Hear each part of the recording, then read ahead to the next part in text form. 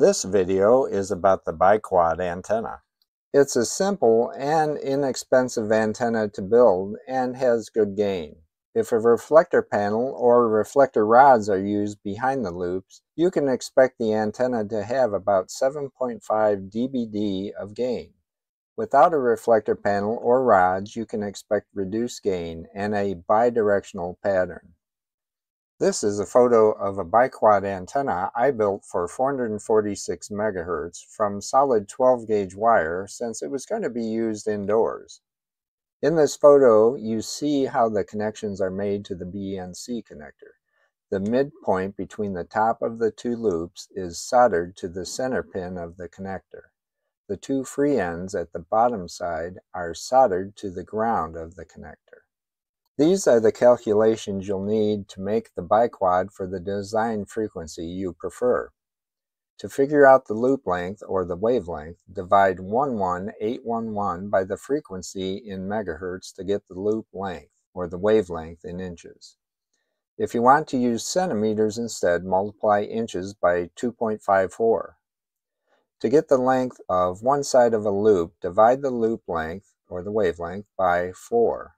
Since it requires two loops, multiply the total loop length by 2 and add a few inches extra of wire. If you do that for 446 megahertz, you get 26.48 inches or 67.25 centimeters. And the total length of the wire will be 52.96 inches or 134.52 centimeters. The length of a side will be 26.48 divided by 4, which equals 6.62 inches or 16.81 centimeters. Now I found to make uniform loops, cut a template the length of the side length of a loop from a thin piece of wood. I found that a paint stirrer works great. Use the template to bend your loops and cut off any extra you have left at the end. It may take some experimentation to get the antenna resonant in the section of the band where you plan on using it. I've found it's usually fairly close, but it might require some shortening or lengthening of the calculated length. So use an SWR meter, an antenna analyzer, or a VNA to adjust your antenna if needed.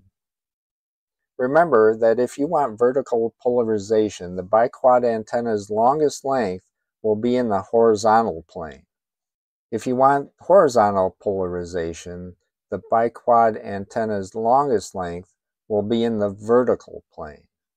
This antenna is fairly easy and inexpensive to build and has good gain with or without a reflector panel or reflector rods. Have fun building this antenna design.